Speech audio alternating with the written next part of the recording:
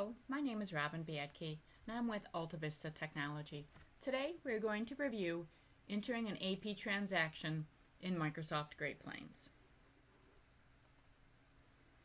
In GP, you would select the purchasing module, then the transaction entry window. The voucher number automatically sequentially fills.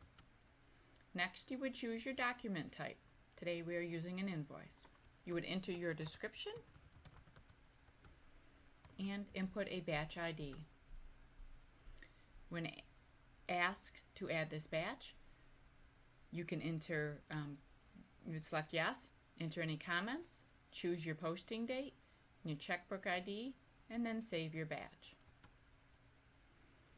The document date you would like chosen on the document you are inputting, which would be used for the subledger. Select your vendor ID and a document number.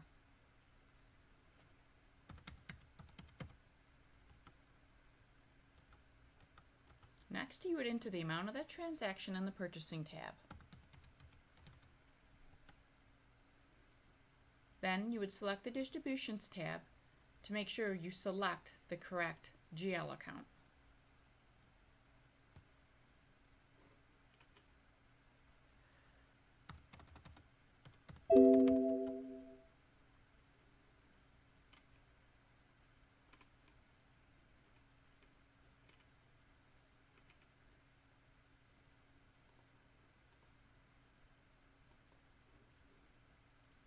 Then you would select OK.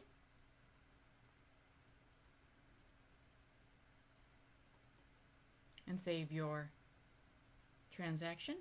When you're ready to post, you can select the batch through Master Batch Processing and post your batch.